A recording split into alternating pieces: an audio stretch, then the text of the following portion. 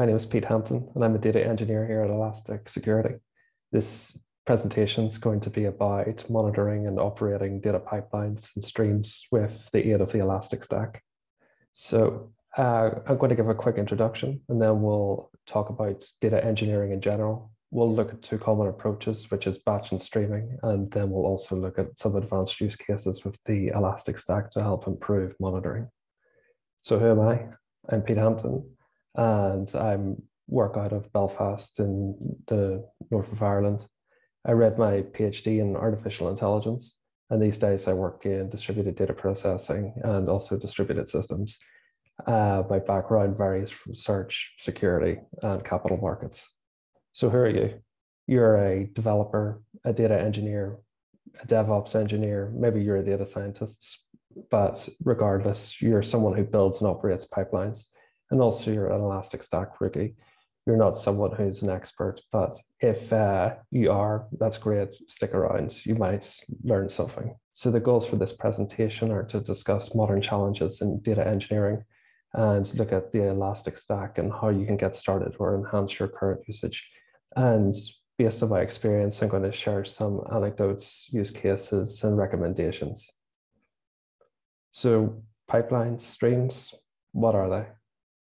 So pipelines are an incredibly overloaded term in this industry, but for this presentation, we can define them as something that's batch or schedule based, something that's ETL. They're typically slower to deliver insights, and we move the data around on demand. So you can think Apache Airflow, Spotify's Luigi tool, or other workflow schedule-based systems such as Jenkins, TeamCity, and other CI builds. And as for streams, we're not talking about low latency, so anything under 100 microseconds or hard real time, which I would say is around less than 20 milliseconds. So that's not this presentation, that's a separate presentation, which would be super interesting. But you can definitely think millisecond and sub-second latency. Think fast and near real time. So processing thousands of credit card transactions in a second, say. And when we're talking about streams, we're talking about processing data as it's received. So either consumer pulling it or having data pushed to it. And the tech stack you can kind of think about is like the likes of Flink, Kafka, Spark, and message buses such as RabbitMQ. So data engineering, it's the business of systems, services, and infrastructure. And QuantHub does a pretty good definition of what a data engineer is. So data engineers design and build pipelines that transform and transport data into a format wherein by the time it reaches the data scientists or other end users, it's in a highly usable state. If I was to explain what I did to somebody, I would say I find and make data usable for product systems and stakeholders. And use cases include big data and fast data ingest, providing the business with intelligence to aid decision-making, and making contextual product enhancements such as recommender systems or fraud detection. And it's an area that bends with trends. So in recent years, we've kind of moved away from these big monolithic architectures into microservices and more into the cloud, where we're using no-code solutions and third-party software. So new tools and programming languages come and go. And in recent times, we're seeing industry adopting streaming approaches more and more. So the day-to-day struggles that we as data engineers face is taming large, complex data infrastructures and integrations. Places I've worked previously and at Elastic, there's fewer no data engineers who understand the entire data plane. It's too complex and large to truly have a one-person understanding of how it all works. And also development typically slows down as things get more complex, and data processing can continue long after it no longer yields value. And it's hard to kind of understand where all that complexity lives.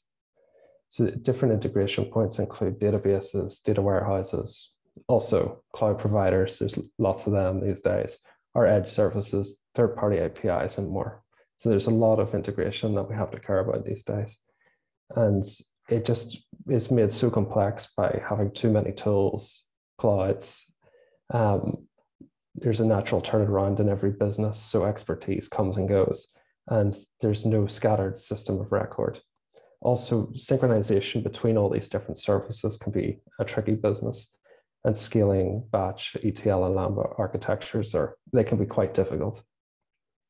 So this is a rather extreme case, but Uber in 2018 wrote a blog post which is referenced, which they discussed having over 2,000 critical microservices in their fleet. And in one interesting point, they discussed that they had to rally a group of engineers around to work for 50 services and across 12 different teams in order to investigate a root cause in one of their systems. So we also have these kind of problems here at Elastic, and in previous places like an investment bank that I have worked in, we also had those problems. Data just piles up. It gets so difficult to work with and manage and understand. Is the data the way it should be or not? And even before I had worked at Elastic, we adopted Elasticsearch into our stack to help us monitor and manage all these different data pipelines and integrations. So Elasticsearch is a search engine that runs distributedly and is awesome for putting in the likes of logs and all sorts of things.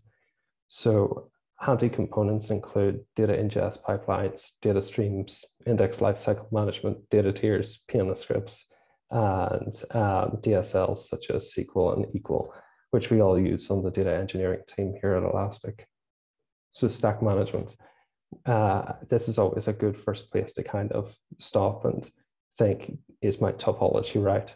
So at a previous workplace, we ran a hot architecture and put in billions of events a day, and that worked quite well for us.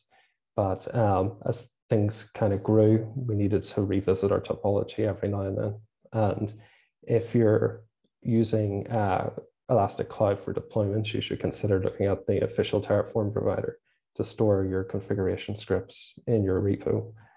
And if you're not using Elasticsearch as a service, you should consider using ECK or ECE to manage deployments, upgrades, TLS certificate management, etc. And there's a couple of effective topologies when looking at data engineering.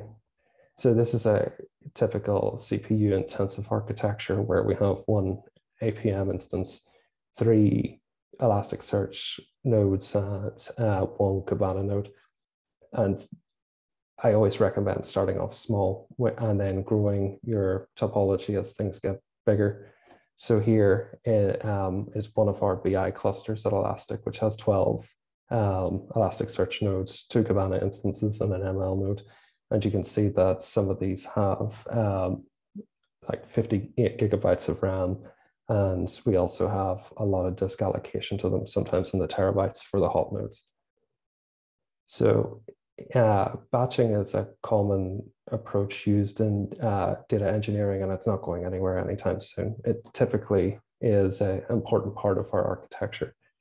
And you can kind of think of it as like sourcing, queuing, analyzing, enriching, and syncing the data. So ingestion to storage. And Apache Airflow is typically a great tool for building out these diagram workflows and managing them.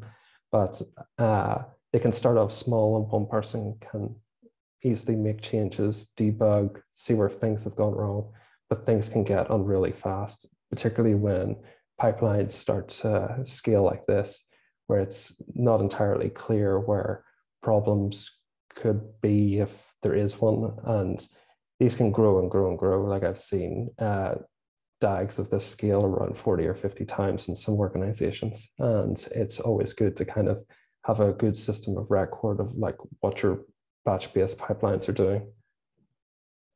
So logs are always the first line of defense. If you can collect them, do. But that leaves the question of how to ship. So Airflow and other orchestration systems typically have plugins and other sorts of functionality that you can connect straight to Elasticsearch and sync the logs in that way. And that might work really well for you. And if it does, continue doing it. But one thing we found in the data engineering team that we like to have a consistent approach of actually shipping our logs. So we tend to run beat sidecars with our containers to kind of ship the data. So one thing I think is worth pointing out that more isn't always better. And I think when you're dealing with distributed systems and they're all logging different, it's always worth structuring your logs and making them consistent across services when you can, and building in contextualization such as traces. If you're not already adopting it, if you don't already have a schema, consider adopting one, such as the Elastic Common schema, as those can really help when building out dashboards and keeping consistency across your logs. So from memory, we used to create these POJOs in Java and serialize them and write them out as logs because we could afford the performance hit, although it was incredibly tiny. And we would collect everything from the application name to the event that was running, the Unix epoch, the thread name, the exceptions, and the exception details if they were there. And we would just create these POJOs and log them out in our application code and our different systems. So streaming tends to be the next big thing, and a lot of companies are moving to it in order to kind of drive real-time recommendations and real-time product enhancements. So it wouldn't be uncommon to kind of see an architecture like this, where there's a web client talking to Kafka as the central data plane, which is being consumed out by Flink to drive real-time insights, and then Spark streaming, consuming out data from Kafka and writing it into Elasticsearch, and then a batch-based process enriching new data coming in with cold data in a data lake such as S3 or Redshift or even another Elasticsearch cluster, and then visualizing it in a Spark notebook. So one thing that we've noticed in the past is sometimes we need additional on-off stack infrastructure to kind of do this kind of scale, as data coming in can be quite volatile. And so writing from beats into Kafka, particularly if you're consuming out again into different microservices, is incredibly beneficial, but also doing enrichments with Logstash and then into Elasticsearch can also help with structuring your logs if you need them. So moving from indexes into data streams recently has proved incredibly beneficial for us because it's allowed us to kind of age data into warm and cold nodes and help save us significant money. So these tend to be append only, and they're great for logs, metrics, and other continuously generated data. And we use ILM to automatically help us with index management. So a search request is done over all the data stream backing indices, whereas an write operation is only applied to the last backing index. So a lot of teams don't typically want to use big data tooling such as Flink, Spark, Kafka, but they want to kind of bring their own code and tools. And we do a lot of that as well in the data engineering team. We have a large OCaml pipeline, which is used for analyzing malware. And I guess this brings me into the last section today, which is looking at some advanced use cases of the Elastic Stack. We're just looking at APM and machine learning. So Elastic APM is this really cool app that lives in Kibana, but also deploys out a single standalone server, which you can connect your applications to. So they provide multiple agents such as Java, .NET, Go, PHP. And we use it to check service and infrastructure uptime with pings. We also use it for service maps and distributed tracing for our architecture. And it has really saved our team a couple of times when it comes to TLS cert expiry. And recently we've started using alerting functionality, and soon we're going to start utilizing cases to communicate to each other issues with the data pipeline. And also we find that it's incredibly data engineer friendly because it supports a lot of integrations such as Kafka, RabbitMQ, MySQL, and it has great programming language support. It also has community support for OCaml, which is written in the team that I'm currently in, Erlang, and some others. So here is a screenshot of our APM services monitoring dashboard with some data obfuscated. Here we can track the latency and throughput of some of our services, and we can see which services are proving troublesome. This allows us to visualize the latency and throughput of some of the services as well. And also we find this incredibly beneficial where we can see where the majority of our requests, time, and code could do with some optimizations. Service maps have definitely helped us big time as our architecture has grown and more people have came onto the team, and we as an organization have grown. It's only going to get more complex, and understanding how everything fits together is going to prove incredibly important for us. So by also utilizing the machine learning capabilities, we can also highlight anomalies and get deep insight into performance of individual services and traces. And it's also helped us spot some issues before they've happened. So one thing that we have started doing is writing in test results from CI into Elasticsearch, which is not an APM feature, but I think it's worth mentioning for this presentation, where we run our tests on a temporal cadence and then put all the test input into Elasticsearch. And then we just create simple visualizations and dashboards with Lens. And this has given us context of stuff that we need to keep an eye on, improve code, improve reliability, and provide better service and meet our SLAs. So the summary, feedback loops have been key for us, and they can definitely help you. So by testing, building, shipping, observing, and iterating, we're managing to build an excellent data plane, which scales well and is easily debugged if we find anything wrong with it. So the takeaways you can take away from this presentation is the Elastic Stack helps operate data workloads.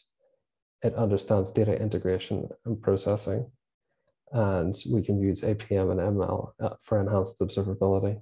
And there's tons of great integrations such as AWS, GCP, JVM specific such as JMS or JDBC, Vault, and Zookeeper, and many more. So thanks. I'm Hampton. You can find me at GitHub working across multiple Elastic repos, and you can also find me on the community Slack. Hope you're having an awesome ElasticCon.